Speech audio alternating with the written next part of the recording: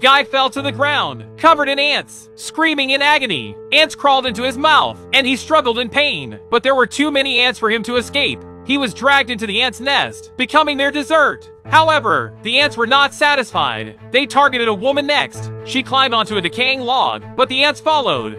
Quickly, she grabbed onto a rope above and climbed with all her might. The ants gathered, forming a ladder, closing in on the woman. One ant climbed onto her foot. The woman curled her legs and crushed the ant with her knee. At that moment, the woman's friend arrived in a car to rescue her, and she jumped into the vehicle. As she was about to detonate a bomb with a gun, an ant crawled onto her hand and bit her. She quickly killed the ant, but as she looked down, she saw more and more ants crawling onto the car. Even as she stomped her feet, the number of ants continued to increase. The woman had no choice but to jump out of the car, but her friend was attacked by the ants.